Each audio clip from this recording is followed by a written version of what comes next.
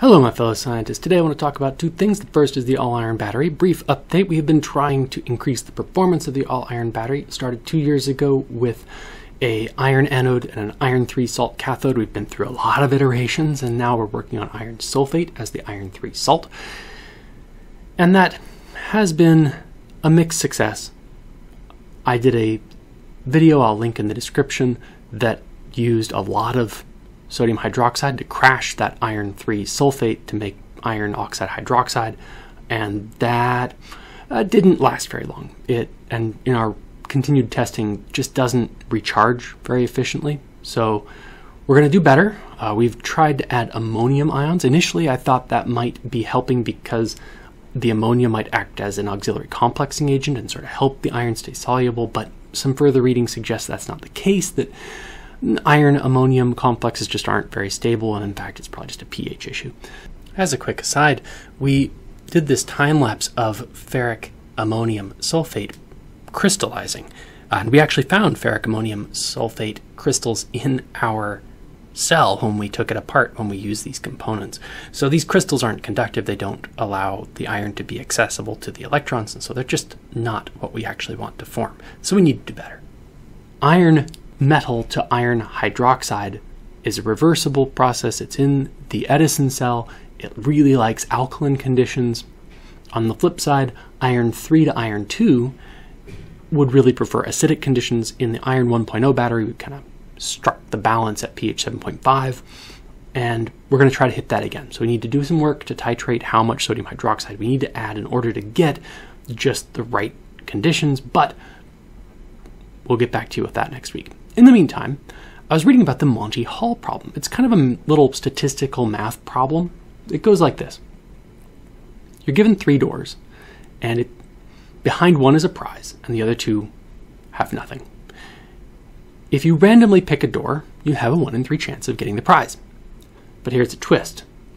You pick a door, and then the game show host comes out and opens a different door, one of the blank doors.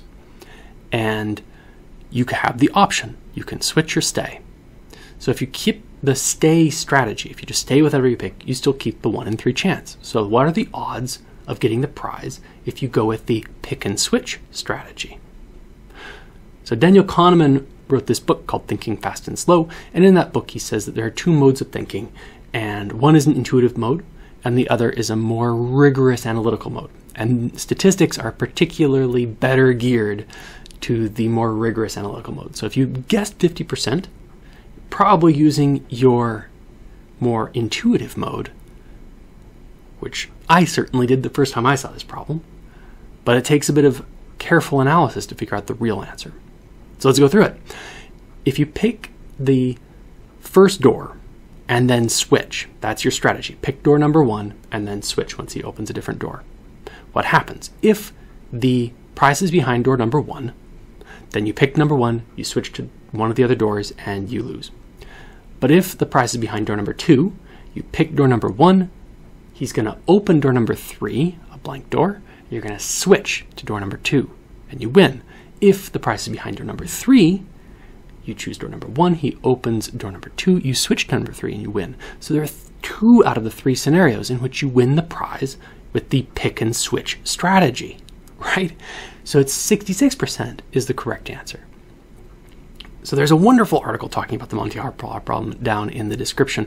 And the story goes that a columnist wrote back to a reader in a magazine, an actual print magazine many decades ago. And the reader had asked about the Monty Hall problem, and the author explained why the correct answer is 66%, and then got tens of thousands of physical mail letters saying, "You're an idiot, that's wrong, it's obviously 50-50, and you should go back to school." And a lot of those letters were really gendered, like, you got it wrong because you're a woman. And, I think it's worth remembering that that kind of garbage happened pre-internet in a big enough venue that it's just sort of amplified by the immediacy of the internet, but it was still there. Anyway, I digress.